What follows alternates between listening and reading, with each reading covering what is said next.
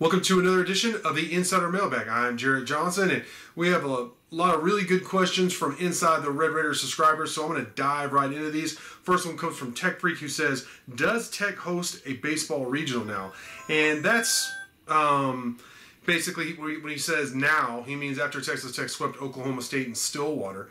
And going into the weekend series against Oklahoma in Lubbock, the Red Raiders controlled their own destiny. Now, the series began actually Thursday night against Oklahoma, but so by the time you see this, they will have played a game, and we might know a little bit more in terms of where Texas Tech stands to answer this question. But we had Keith Patrick from Red Raider Dugout, does a great job there. Red Raider Dugout does an excellent job of covering Texas Tech baseball. We had them on the Rockin' pregame.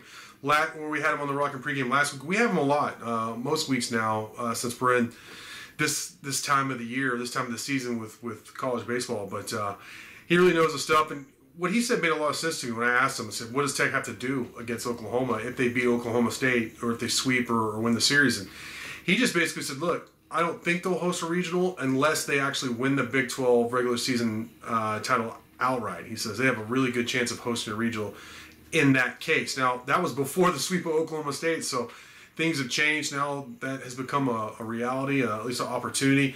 Of course, if Texas Tech dropped the game Thursday night against Oklahoma, then that changes things a little bit. They'd have to win the last two to share the title with TCU, and then I don't know how it shakes out after that. But so to answer you, if Texas Tech's able to pull off the sweep, yes, I think they'll host a regional. If they just win the series against Oklahoma and tie with TCU, maybe.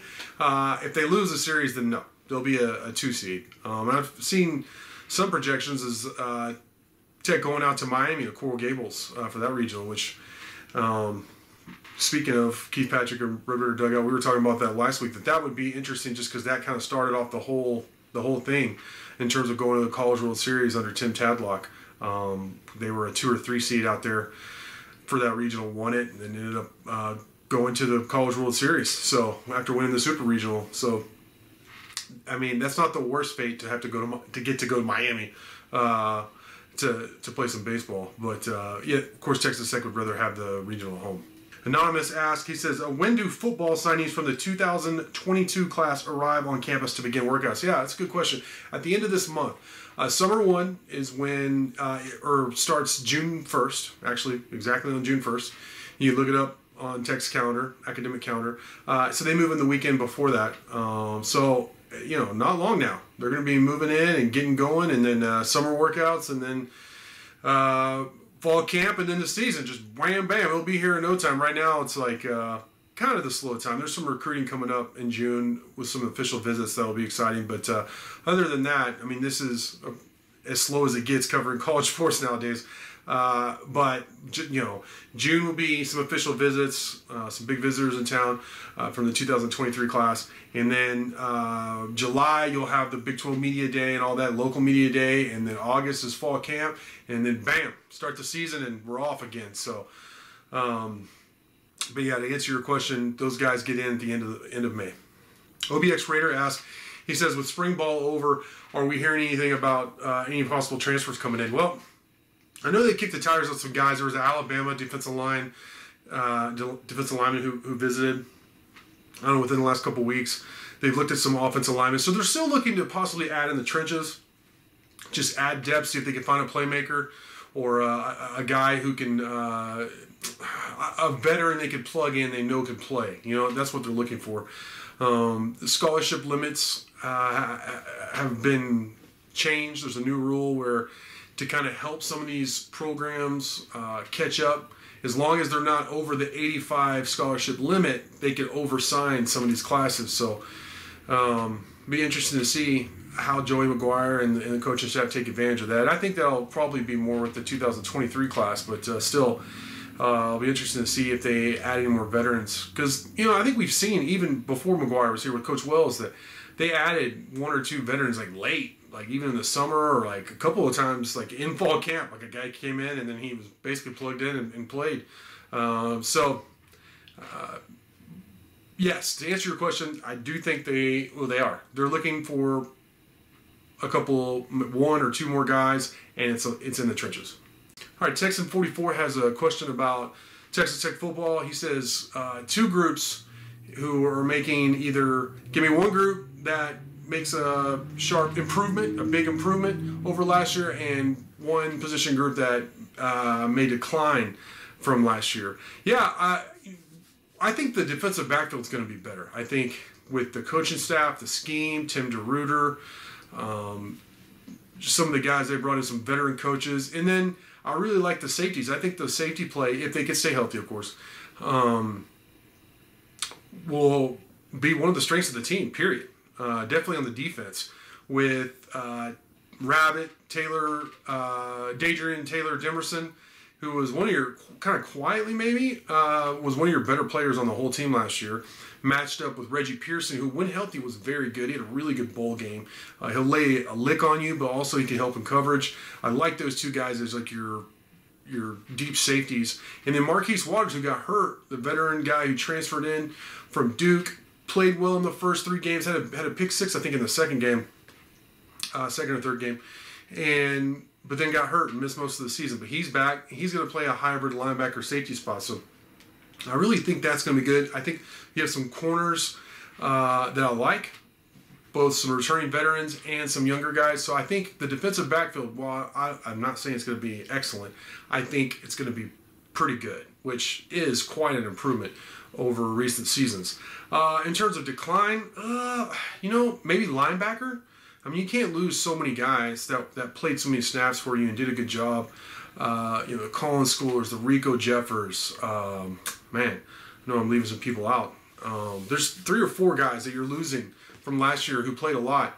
So I do like Dimitri Moore, who's coming in. Krishan Merriweather is good. You have some pretty dang good players, nice potential at outside linebacker. Robert Wooden, who had to sit out last year after transferring from Virginia Tech.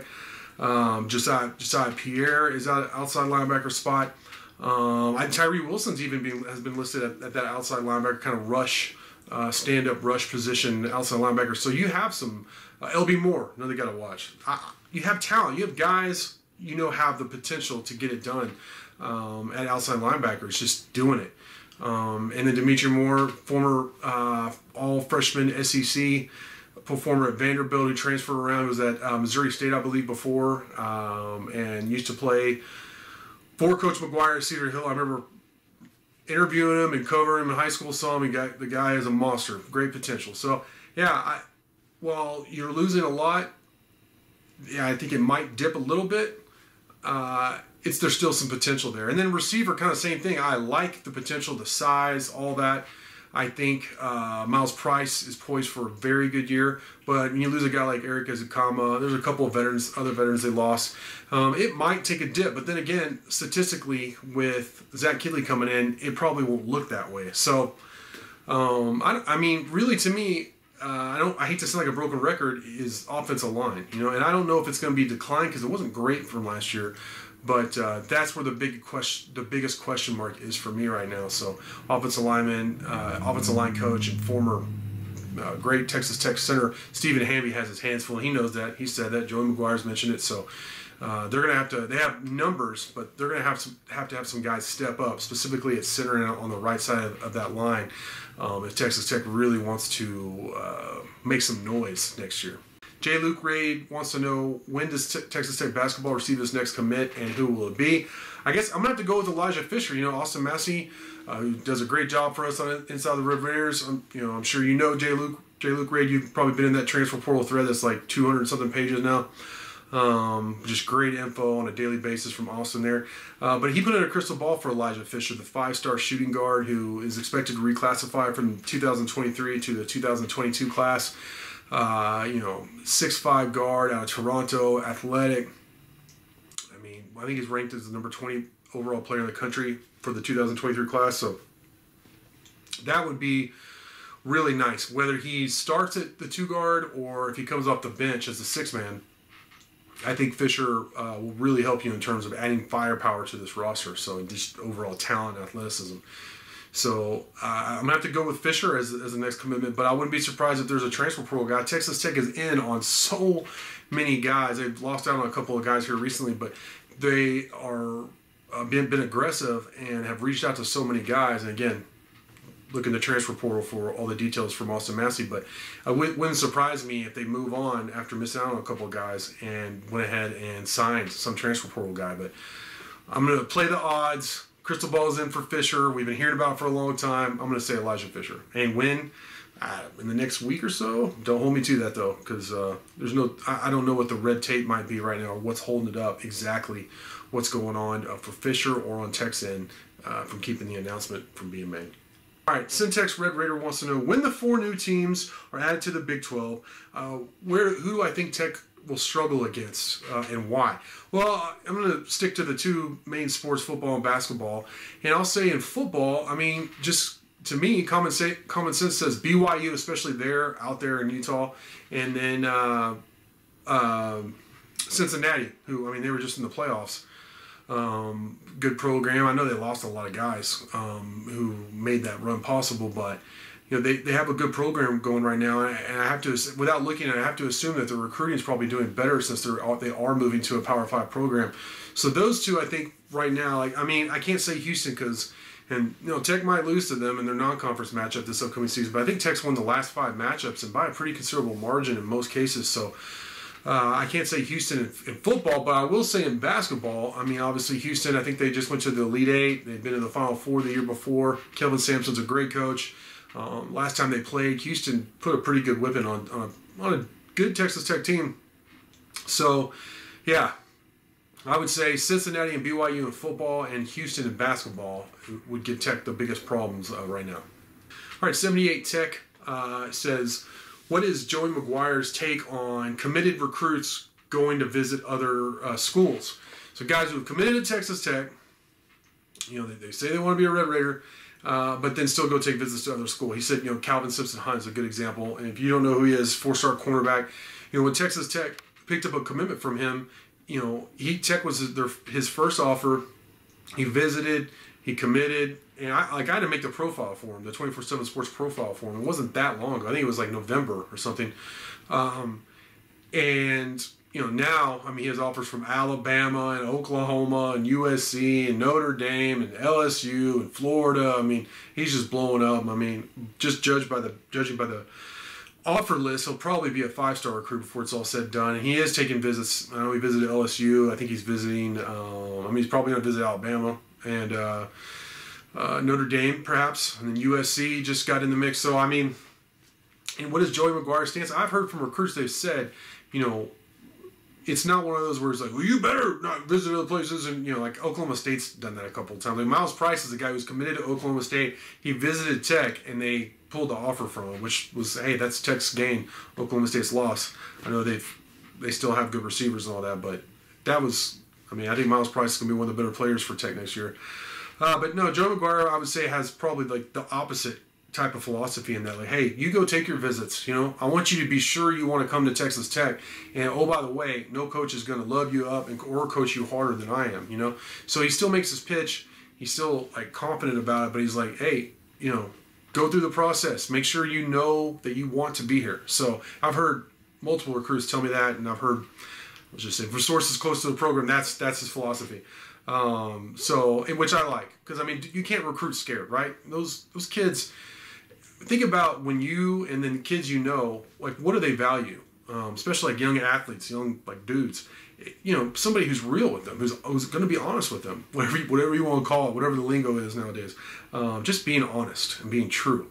And if you're not, these kids can, and most people, to be honest, especially like West Texas, they'll smell it on you a mile away. So McGuire is open and honest in terms of like, hey, you know, go see what else is out there, but you know, let us know what's up and make sure you want to be a Red Raider, because that's who we want here. So I love it, and obviously it's working. They're going to lose some of these highly rated guys. That's just part of it. Notre Dame or Alabama have guys decommit. I mean, that's just part of recruiting. So we'll have to see, but with Calvin Simpson-Hunt specifically. But overall, I think it's a very smart philosophy. It's the right philosophy to have with these guys, because I agree. You want guys who want to be here. So, well, that's going to do it for this edition of the Mailbag. With that, I want to thank you for all the questions. Thank you for watching, and until next time.